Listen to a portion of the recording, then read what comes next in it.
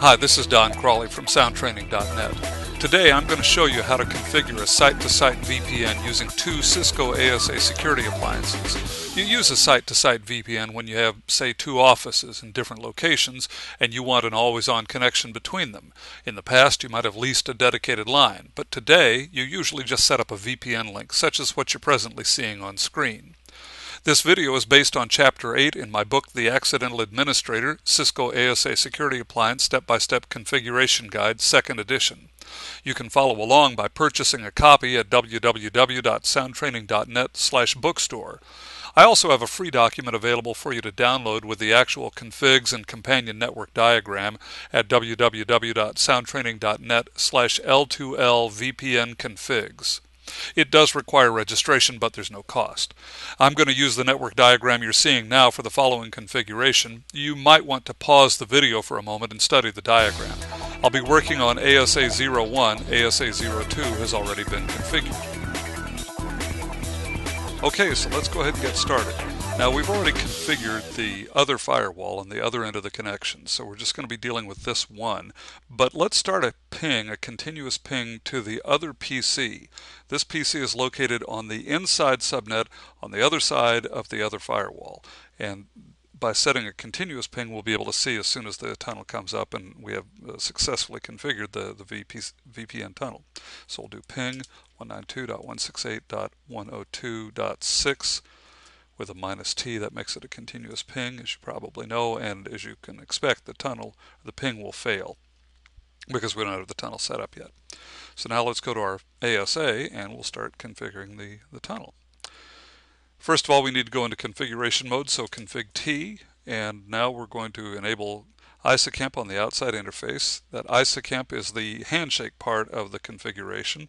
So we'll do crypto ISACamp enable outside. Now we're going to do a couple of preliminary steps. First of all, we're going to set up our network objects to identify our inside subnet and our partner's inside subnet, our local and the remote inside subnet. We'll also configure an access control list to identify and permit the traffic flows from our inside subnet to the remote inside subnet, and we're going to configure the tunnel groups as well. So let's start by configuring the network objects. Object network net-local. Net-local is just a text string that I use. It's a name.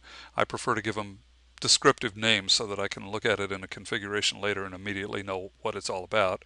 We'll do subnet, and we'll put in our subnet, which is 192.168.101.0. We have to put a mask with it, 255.255.255.0. Next we'll do the remote subnet. This is the subnet on the inside network connected to the other firewall. So object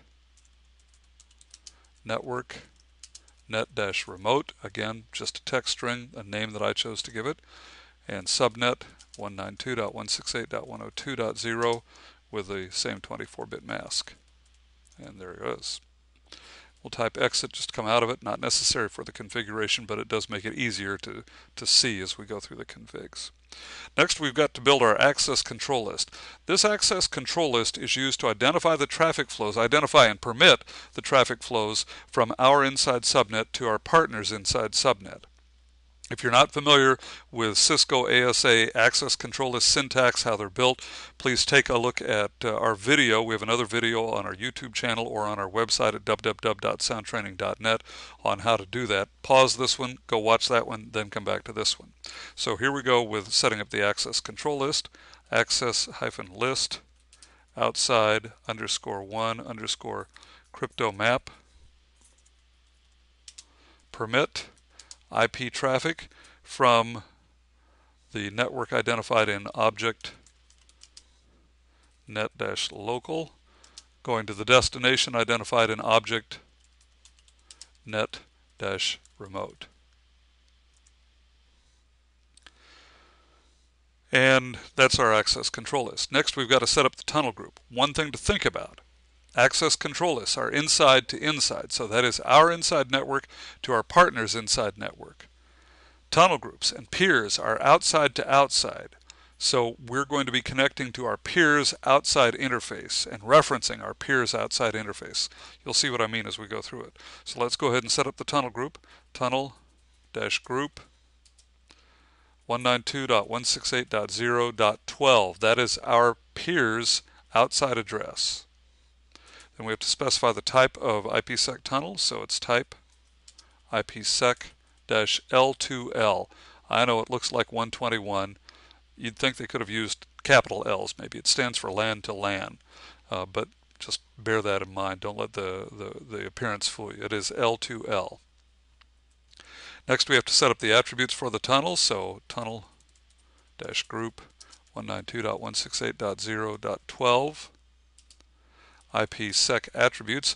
Notice what I did there. If you're not familiar with this, it's pretty cool. You can do command line completion just like on Unix and Linux systems by typing enough of the command that it's unique and then hitting the tab key, and that'll keep you from mistyping, fat fingering like I do.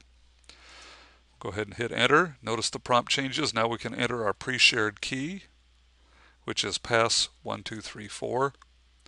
I hope in production, of course, you'll use something considerably more robust than that.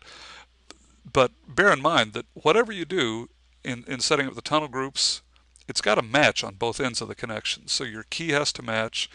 The IP addresses have to be the peer's outside address.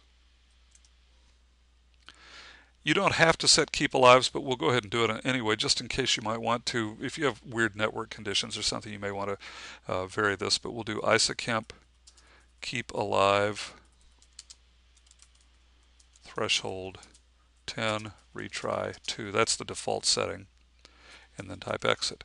So now we've done the preliminary work. Now it's time to set up phase 1. Phase 1 is the handshake. That is the key exchange. Phase 2 is actually setting up the tunnels. So we'll start by setting up the handshake, the key exchange. We'll be doing ISAKEMP settings here. That's Internet Security Association Key Management Protocol, which is roughly synonymous with IKE, Internet Key Exchange. So here we go. Crypto, ISAKEMP, policy 10, authentication, pre-share. Now, let me explain this. Crypto means we're invoking cryptographic services. ISAKEMP means that we're doing the phase 1 stuff. Policy 10, that's just identifying the policy, and it could be any number between 1 and 65,534 inclusive.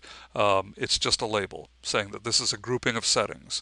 And the authentication says how are we going to authenticate each other, and we're going to do it with a pre-shared key, which we already configured with the tunnel group. Next, we need to set our encryption.